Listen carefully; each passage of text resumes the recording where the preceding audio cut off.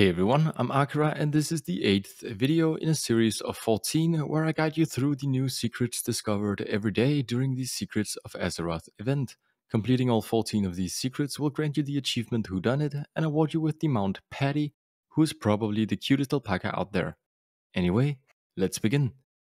As always, we start in the Inn of Veldragon, and today's secret starts at Bobby Carlyle. He sets you on a mission for an ancient key of sorts, and first he sends you off to weaponsmith Coords in the Obsidian Enclave in Veldragon. So head to the weaponsmith and speak to him. He'll give you a clue as to where you can find a mold for the key. The clue hints you to go to the Cloverwood Hollow, which is straight in the middle of Ohn'ahra Plains at this location.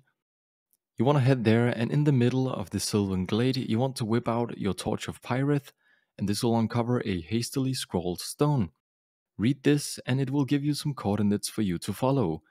Equip your thinking cap and head to the Coords -3, -2, which is very close, pretty much just the southwestern pillar of the glade, and here you'll find the Titan Key mold.